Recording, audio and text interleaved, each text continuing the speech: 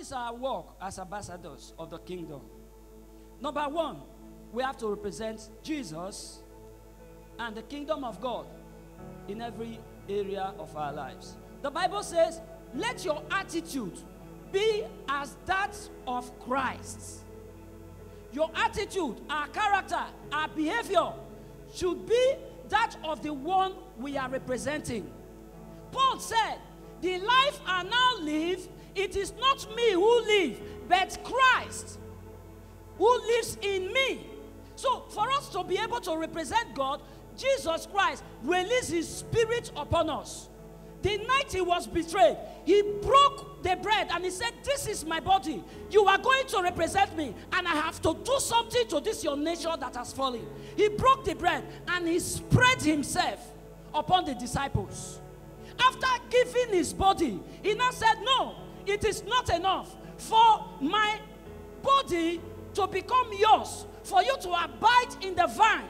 I am the vine, you are the branches. For you to abide, there has to be a link through blood. Any part of your body that is not connected to you by blood is not part of your body. So Jesus took the cup and said, this is my blood that is shed for you. Drink it. And he gave it to them.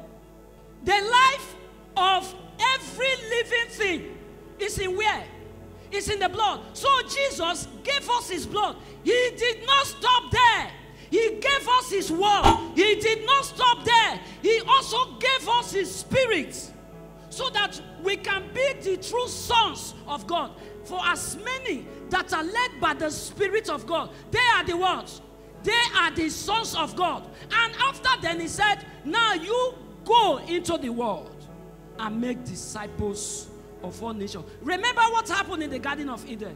After God created man, man was lifeless. And God breathed into the nostril of man, and man became a living soul. God gave us his very life. And when Jesus was recreating man, the fallen man, from not looking like the first Adam, but to look like him, who was the second Adam, he breathed into them and said, receive ye the Holy Ghost.